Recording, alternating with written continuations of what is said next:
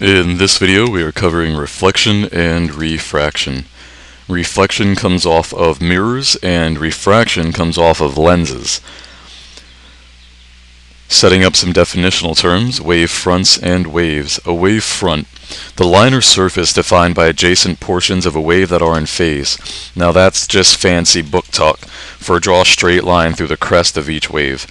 So if you have your source of light here, and your source of light is shooting a beam straight across, at the peak of each crest you're just going to draw a little curved line, or you can do it as a straight line down.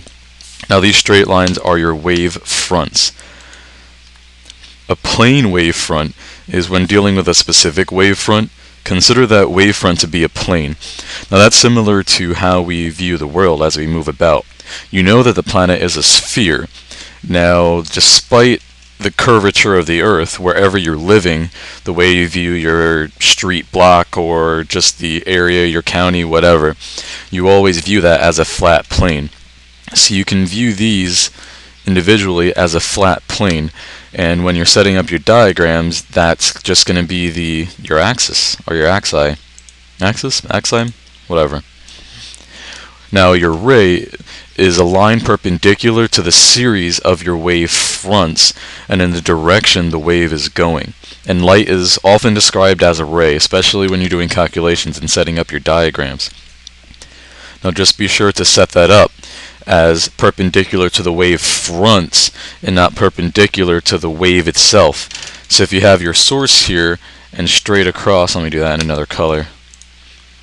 If you have your light beam coming from a flashlight or whatever you got, candle, you have your light straight across, you have your plane wave fronts or your normal wave fronts there, and then perpendicular to all that you have your rays. Now just a little cheat note, if you have your wave coming straight out, you can just consider that a ray. Doesn't really matter.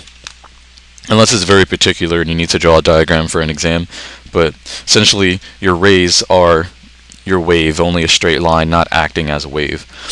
So you'll see this discussing light in terms of waves, fronts, and waves. This is all called geometrical optics, and in this model we assume that light travels in a straight line off of an object. So if you have your source here, if you have your source here, light is always going to travel in a straight line off of that object. Pretend that's straight. And moving on. Oops, control page down. So here we have reflection. Now reflection is defined as the absorption and re-emission of light. Now it's a really complex atomic process, but to put it simply, you can describe light using waves, rays, and vectors. So for calculation purposes, this all comes from the law of reflection. Now in the law of reflection, the angle of incidence is equal to the angle of reflection. Both angles are always measured from the normal, and rays and the normal all lie in the same plane. So your angle of incidence, the incident means the ray coming from the light source. So incidence simply means source. Reflection is the angle that is, wait for it, reflected. If reflection off a smooth surface, you have a regular reflection, which is like what you have on a mirror. And if reflection off a rough surface, you have diffuse or irregular reflection. So smooth, regular, rough, irregular. Angle of incidence always equals your angle of reflection. So here I drew a nice little smooth surface. So here, if you had a flashlight beaming down, and whoops, that does not look like a flashlight. I can't draw. So anyway, if you had a flashlight right here and the flashlight was shooting light at a mirror, the mirror would reflect that light, and the angle that the light hits the mirror is going to equal the angle that reflects off the mirror. And in between these two reflections, you draw a dashed line or a bunch of dots, however you like to draw your line, and that line is the normal.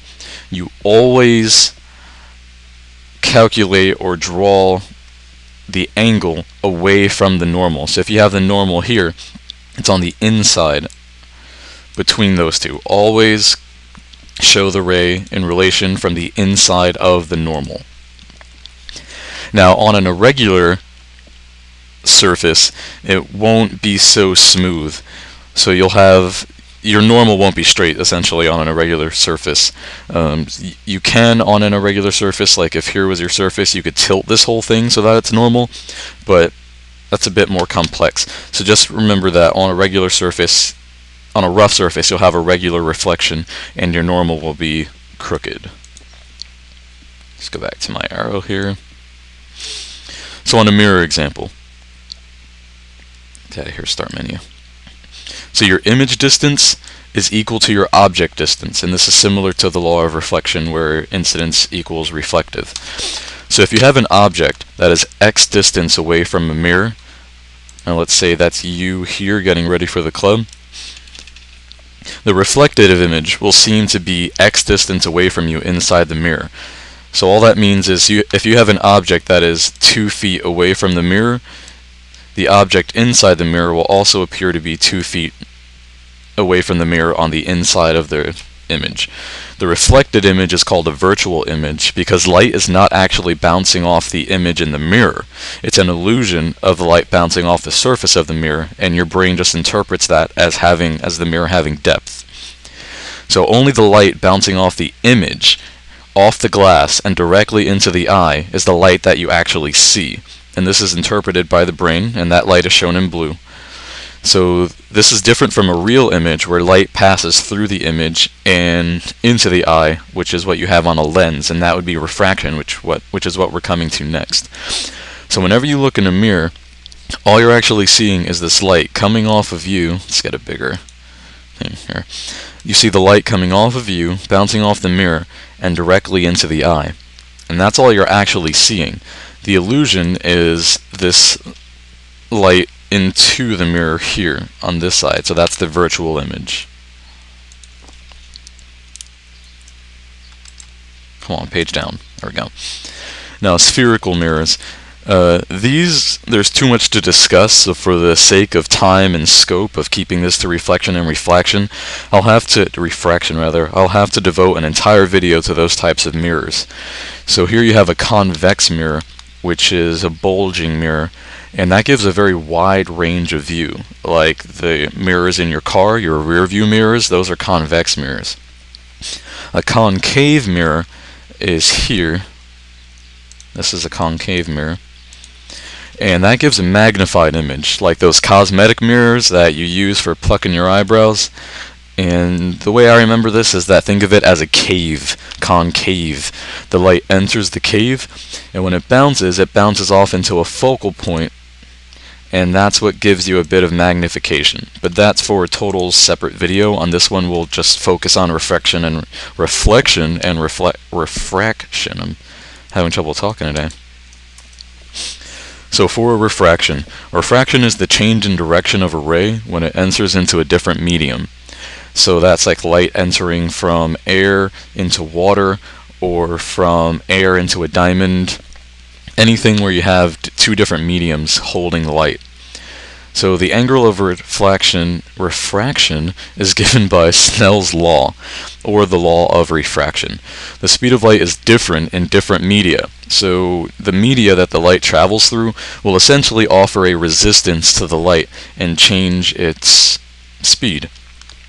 The sine of the angle of incidence, which is the angle of the source, over the sine of the angle of refraction is equal to the speed of light in the first medium over the second medium.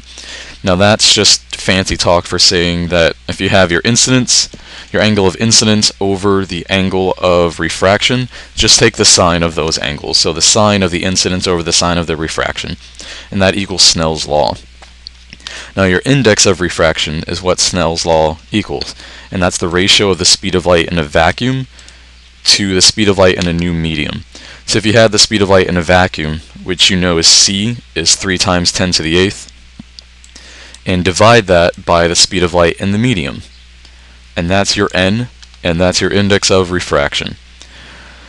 So n equals c over v. So c is your speed of light in a vacuum, which is 3 times 10 to the 8th, and v is the speed of light in the new medium, be it water, air, whatever you got. And when you divide those two, you get n, and that's your index of refraction.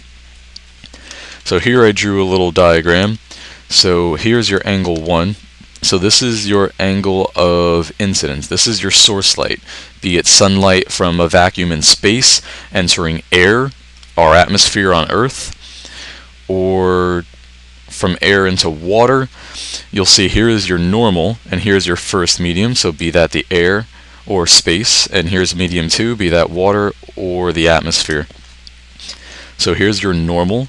So your ray is actually going to bend, and this is the image that you're going to see, and it's going to bend closer to the normal or away from the normal, depending on which index is bigger or smaller. And here's some indexes of water, air, and diamond. These you might want to commit to memory. A lot of your problems are going to involve waters, diamonds, and air. Whoops. Now, the frequency of light never changes in any medium, but its wavelength, which is given by lambda, does change. So the wavelength of light in the material is different from the wavelength of light in a vacuum. And the speed of light in a medium is n, which is your index of refraction, which is a measure of the optical density, which is fancy talk for the resistance that that medium is going to offer to light flowing. Now this is like a resistor in a circuit. In a way, not really, but you can think of it that way. Light moves at different speeds in different mediums. So n1 is your first index, and that's multiplied by the sine of the incidence's angle. And n2 is your second medium's index, and that's multiplied by the sine of the refraction. So keep your incidence and refraction together when you're doing calculations with Snell's law.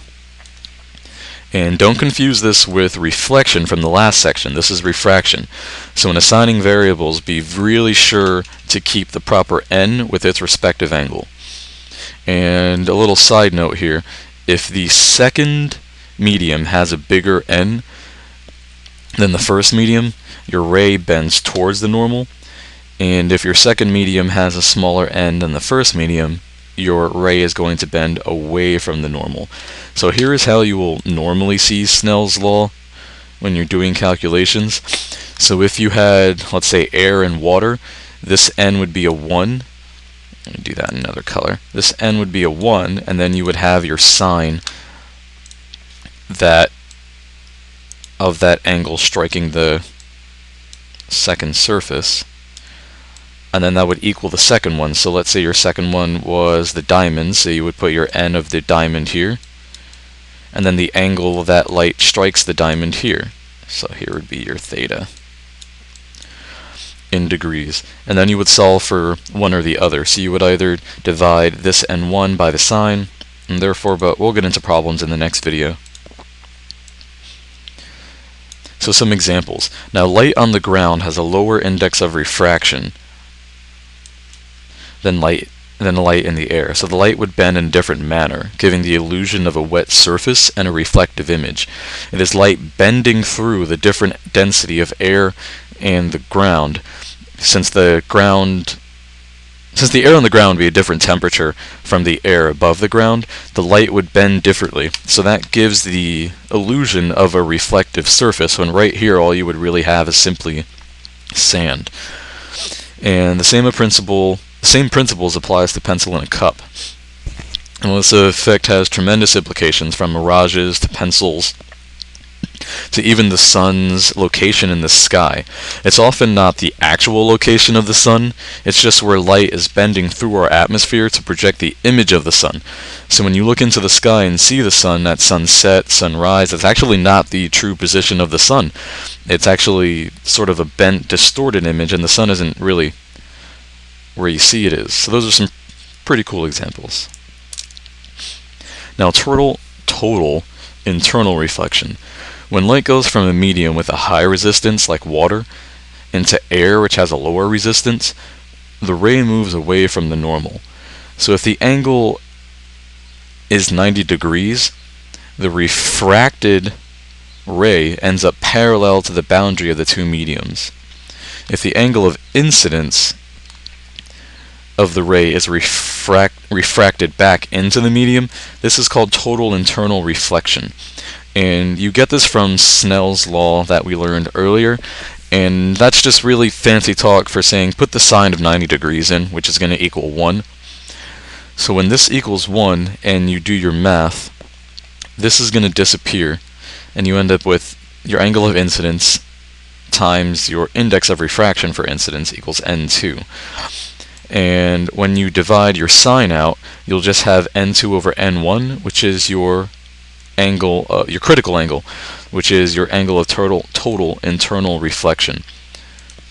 So to put this into context, if you have your incidence here hitting a plane, and that plane would generally, your light would enter or reflect back out and go straight. Total internal reflection, as your angle changes, you may have your light reflecting in and then across the boundary line, but you could have your light reflect in across the boundary line and then back into the boundary. That is total internal reflection. And now this is what diamonds do, and why the cut on a diamond is so important. And that's what gives diamond its attribute called brilliance, and that's what makes them so sparkly, because the light is hitting the diamond, coming out, reflecting across the boundary, and then back into the diamond, depending on how well your jeweler cuts that diamond. So when you see total internal reflection and you're asked to calculate the critical angle, just turn one of those angles, either the incidence or the reflection, into sine of 90, and essentially you're just dividing your n2 over your n1. So the